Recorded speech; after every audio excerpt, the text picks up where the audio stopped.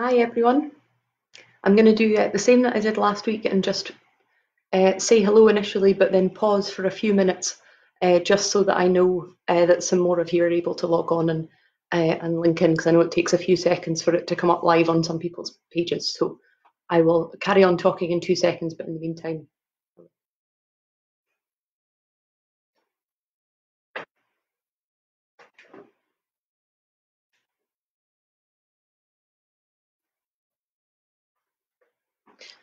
So welcome to those of you who have never been into one of the live Learn with Lorna sessions. Welcome back to those of you who've been in the earlier ones with us. A reminder, if you haven't been on any of these before, just to tell you a little bit about me and what I do, and then about the subjects we've already covered. So my name is Lorna, as the title kind of gives away. My name is Lorna, and I'm the Community Engagement Officer at the Highland Archive Service. And as I've said previously, my job involves anything really that connects people to the collections that we look after. We're really, really lucky that we look after all sorts of different collections of family papers, estate papers, business records, all sorts of things in our 4 archive centres across the Highlands. And my job is one of the best because I get to share the collections with the public and all sorts of groups and things. So the previous sessions that we've already done, if you haven't seen them, I did a kind of quick tour of the building in Inverness, the Highland Archive Centre, and also did a session on diaries, encouraging people to keep diaries, and then one on letters and postcards to encourage people to write to people who might be feeling a bit isolated at the moment. And then last week we did a session on how you find out a bit more about your own local area. So if you want to look back at any of those, I know there are some new school groups who are tying into this now. So if you want to look back at those, they are all available on our Facebook page, and also they're all available now on the High Life Highland YouTube channel.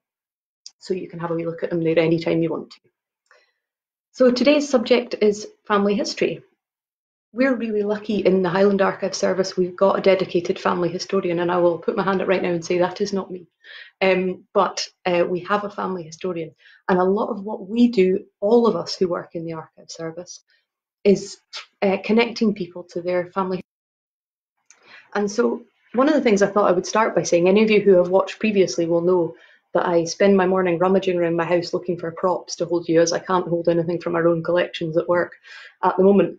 And so I had a wee look around to see what I could find to show you. The first thing I thought I would point out is that we're surrounded by things to do with our family history all the time, whether you realise it or not. So you've probably got, an ornament that belonged to your gran, or a table that came out of your dad's shed, or all sorts of different things. So as you can see on my table here, and if those of you who have tuned in before will know I have not staged this, this is the chaos I normally live in. All sorts of things connected to family history, just when you look round. This little thing is a stamp embossed crest for the Freeman of the City of London. And that's because a lot of my ancestors were Freemen of the City of London. And my dad bought that because it was important to him to remember that part of his family history. This connects me to family that I have currently living in New Zealand. This box here contains some letters between my mum and my dad. So we have things around us all the time that remind us of our family history. Any of you who've met me in real life and have been into my office at work will know that I have behind my desk a huge family tree, and this is a draft of it here, just to show you the idea of the scale of it. Anyone who's interested in their family history will know it's very easy to become very obsessed with it and find out lots of things. So, like I say, whether you're aware of it or not, you will have things around you that you keep because they remind you of someone in your past or someone in your present family. People start their family trees for loads of different reasons. Sometimes people are just interested in finding out who went before them and who they are and where they came from. Sometimes you can find someone in your past who had a really interesting job, and that's exciting for people to find. Sometimes it's because they've got a really happy, vague memory of a grandparent or something, and they just want to know more about what their life was like. sometimes it's a little bit sadder than that. Sometimes people come into us because they've got an illness and they want to know, did people in their family before have that illness? Or they want to know who they are. Maybe someone in their family has been adopted and they just want to know a little bit more information about that. So there's all sorts of reasons that people come to us to find out about their family history. So how do we do it? Well, as I say, we're lucky that we've got a family historian, and at the end of this, I'll put a comment in with her email address in case any of you want to chat with her about getting your family tree done. But it's a good thing that you could do when you're at home. A lot of us obviously are stuck in at the moment, and it's a really good hobby. So what I'm going to do is talk you through some of the things that we do to create family trees. There are two ways to go about it as well. You can either start to create a full family tree with lots and lots of information in it, or another option is to find one person in your family that you're really interested in and try and find as much out about them as you can. So I'll talk a little bit about both of those things. I'll also talk about what resources we've got up on our website for you. We've picked some documents that relate to this subject and also some activities for you to do as well. I'm aware that both adults and children might be watching, so you could take this as whatever level you is appropriate. So as I say, the first thing to do if you're wanting to create a family tree, we always say to everybody, start with what you know. So although everyone wants to get back to 200-300 years ago, the best thing you can do is start with what you know now, because that's the thing that you have the most reliable evidence for. So on our website, on the resources page, we've put up for you a family tree template, and that's the thing that our family historian uses when she's just starting out with somebody to create their family tree. So you put in your own name, first of all, and then you move up the levels. So what do you know about your mum? What do you know about your dad? What were the date? Do you know when they were born? Do you know what their middle names are? Things like that. And then the next level up, you can do your grandparents. So you'll have 4 people at that level. And then again, work back through the generations. So that template's up there for you to have a look at it. And like I say, start with yourself and then ask people. So first lesson is start with what you know. Second lesson is ask people, because it might be a piece of information that you don't know, or you don't know how to find it out, but maybe your mum knows, maybe your granddad knows, then maybe an auntie or uncle, someone might be able to give you that piece of information. So always ask as many family members as you can. And this is another good way that while everyone's stuck in and isolated, why not write to a family member and ask them some questions? And again, I've put up on the website for you some a simple questionnaire that you could ask your mum, your granddad, anybody at all about what's their full name, where did they go to school, that sort of thing. A lot of what we do, I say we, I mean Anne, who's our family historian, a lot of what she does is based around birth, marriage and death records. So in very, very simple terms, the way you can find out about a person is when they were born, if and when they got married, and when they died, because those are the things really, the birth and death are the things that are guaranteed in life. And everybody will have at least that as a record. So in Scotland, it was in 1855 that we started recording births, marriages and deaths. Now, they do exist from before that, but it was in 1855 that it became a legal requirement to record birth, marriage and death. And so the records after that contain a lot more kind of structured information. So for instance, this is one. Now, I'm afraid in a way it's a bad example because it's an English one and not a Scottish one. But the general gist of information is the same. And this is a marriage certificate of my great-great-grandparents. So you can see here, William Edwards and Emma Buxton. And this is their marriage certificate from the 3rd of September 1871. So certificates will give you a lot of information. They give you names. They give you whether the person was married before or not. They give you occupations and places of living, and I'll come back to that in a second. So a birth certificate will give you information, particularly in Scotland. The ones in Scotland have more information than the ones in England do. A birth certificate will give you the person's name, when they were born, where they were born, and what their parents' names were, and where their parents were, when and where their parents were married. So a lot of information, and that you can start to fill in that family tree template because you have the person's name who was born, and then the parents' information, which will take you back a generation to fill in that form with some more things on there. So birth, marriage, and death records are really, really important. Now, the best place for Scottish records to get those is on a website called Scotland's People. So we do use other websites, things like Ancestry and Find My Past and other websites. But from a Scottish point of view, Scotland's People is the best website to access because that is all the official records for birth, marriages and death for Scotland are held on that website. In normal times, when our buildings are open, in the Highland Archive Centre in Inverness, we have computers that link straight into that network, so you can look at all sorts of things on there. But in the meantime, you can have a look at Scotland's People website and you'll get some information on there. One thing just to point out, and this is the other reason that we say start with what you know, there are what's called closure periods on some records.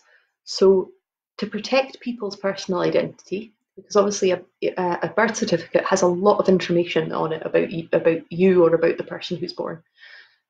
So when you go onto that website, you won't be able to see any births in the last 100 years. It will be before that. So that's why you need to spend as much time as you can asking questions, trying to find out as much information as you can before you move back into that older generations.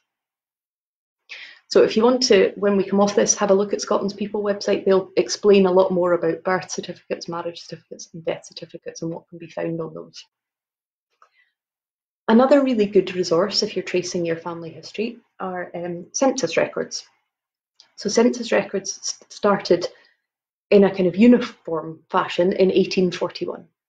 And for anyone who doesn't know what a census is, the census was taken every 10 years. And what it involved, historically certainly, was somebody going around each house, finding out who was there that night and writing their name, their address. The information depends for each one, but usually you'll get some information about what they did for a job and all the people who lived in a household. So that's a really good and really useful piece of information you can use to research. It's also really good if you just want to find out the history of your house. You can find out who lived there 100 years ago. So for example, this one, it looks very difficult to read and it does take a little bit of practice. This one is again one of my family members, and this, I don't know if you can see there. Ironically, it's sunny today and you can't see. There's a highlighted column here, and this is my family members here living in one house together, and it lists Edward Kaloran and his wife Mary and then their children. It also tells you their ages. It tells you what their jobs are. So you can see here that Edward was a musician, and it tells you where they were born. So this is another really useful piece of information. Again, when things are back to normal, you can come into any of our archive centres and have a look at census records. But in the meantime, again, you can find some of those on Scotland's People, and that's a good place to start. Quite a lot of the time, people come into us and they just want to go as far back as they can. They want to get their family back to the 1700s or the 1600s, or get their family back as far as they can. From my point of view, in my job, that's a little bit less important to me, although I can see why it's exciting. What's interesting to me is the fact that each of those people, whether they're 50 years ago or 350 years ago, has a story.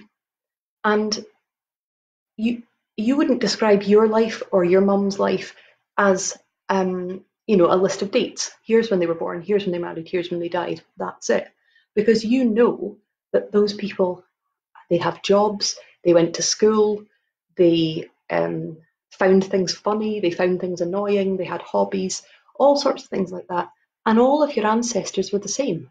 So every person that you have on your family tree had probably had a job, or if they didn't have a job, that's another story as well. But they will have had things they cared about, they will have had things they didn't like, all of those things. People are not just lists of dates, and that's something that's really important to me and in my job. And so some of the other resources that we've put up on our website for you to have a look at, we've put some examples of different family trees up for you to look at. There's one from the McCall family in Lochaber, there's one from the Clan Gunn in Caithness, and there's one from the Sage family in Sutherland. So have a wee look at those trees and see what you think of those. But the other things we've put up to show you are the other places that you can get information and a little bit of a more round story about somebody's life. So for instance, I'm going back to my bag of supplies. For instance, this photograph, a lot of my family for about 100 years lived in one house in London, just down the road from St Paul's Cathedral. And I found this postcard on eBay, and it has the address in it, Love Lane in London, and then it has right on the top G and W Edwards carpet cleaners and chimney sweeps. And now that's the Edwards that I showed you a second ago on that marriage certificate. So when I saw it, that's an additional piece of information to me that just is a reminder of my family and what they did. So that photograph tells a little bit of the story of my family. Now you will probably have some photos in your family. A lot of people are not as lucky as I am. I have a lot of information which I've been given from different family members. So a lot of people won't have that much, and I know that. But you probably will have something, even if it's a picture of your granny, a picture of your auntie. You know, those things tell part of your story. This book here, which I was left by my granddad, is full of photos of different family members, and it shows costumes and it shows what they were wearing and what they did for a living and all sorts of things. So ask the question, ask your grandparents, your parents, do we have any old photos of the family that we can have a look at? Because as I said, you can create a family tree and find out as many people as you can, but the other thing that you can do is just find something about one or two different people and really research them and find out about their lives. And that really, I can hear Anne, our family historian, saying to me, that is the difference between genealogy and family history. So it's not just dates, it's what were people's lives like? What did they do for a living? What did they live like? What was the world that they lived in like? I'm looking at my list of the many things I want to say to you. So in order to do that, to find out more about people's real lives, we've put up on our website some other documents. We've put up a school admission register from Skye, a poor relief record, a valuation roll, and that shows who lived in each house. All of those wider sources give you more information about what a person's life was like. We are really, really lucky at the Highland Archive Centre in Inverness to have the records of Craig Dineen, what was then called the District Lunatic Asylum. And those are great resources for people researching their family history, and they find out that somebody had maybe been really poor, or somebody had been in an asylum, or somebody had been not well. And those things tell you much more about their life and what the conditions were like, and the situations that they were living in. So there's some of those up for you to have a wee look at as well. And maybe try and think about how many different resources you can think that there might be that you could find information in. The other thing I've put up on the website are some examples of stories that we have found for people in their family history. So as I say, we spend a lot of our working time helping people find out about their families. And so up on the website, we've put up 2 storyboards for you to have a look at. 3 storyboards, but 2 that I'm going to talk about. One is the stories of the Dunbar family. So these were a family who we discovered that on the 1881 census, as I say, they were taken every 10 years census. So on the 1881 census, the Dunbar family were all living together in Argyle Street in Inverness. Nothing extraordinary about that. But when we went to look at the next one, the 1891 census, we realised that William Dunbar, who was the father, he was still there, but he only had one daughter with him. We didn't know where all the other children had gone. So we had to track back and try and find out why the children weren't all together. What we discovered was that in 1883, so 2 years after that first census that we'd looked at, William's wife Grace had died on the same day that their youngest son Alexander had been born. So that kind of illustrates what I'm saying about, you can see that's a statement of fact. There was a birth, there was a death. But behind that's all sorts of emotions. Can you imagine how William felt going to register his wife's death and his child's birth on the same day? That tells a story of its own. So we realise now that Grace had died, and that Alexander had been born. So when we got to the 1891 census, and it was only William living there with Jane, his oldest daughter, and we thought, well, where are the other children? So just as a hunch, we thought, I wonder if they've gone into the poor relief system, which is where people would claim for help if they didn't have enough money to survive. And that is exactly what happened. So we found William applying for help from the poor relief system to look after his children because he couldn't support them anymore because his wife had died. And we found them all going into the poorhouse. And it's a really sad entry because it says that they were all very dirty and very poor, and they'd been taken in to the poorhouse. It does have a happier ending because we saw that some of the children came out and went back to live with their father, but some of them went and were boarded out and lived with a family up in Abriachan. And so it does have a good ending. And we could see them as well in the school records, those children, we could see them going to school in Abriachan, so it just confirmed what we thought we knew. So instead of just seeing those as simple dates of someone was born, someone died, we've suddenly got a round story. The father had a problem with drinking too much alcohol. He couldn't look after the children because his wife had died, and so they were put into the poorhouse. And you suddenly build a much richer story than you would get if you just looked at the facts of birth, marriages, and death. The other story that we've got up for you to read, as I say, I'm kind of glossing over that quite quickly, but the story is up there on the website for you to read right through. And the nice thing about that story was years later, somebody came into the Highland Archive Centre and said, I'm interested in this particular family. This is my own ancestors. And as I've said before, we're quite sad sometimes in our job because we go, oh, I know that person. And so we knew all about that family, and that was exciting for us to find someone who was descended from them.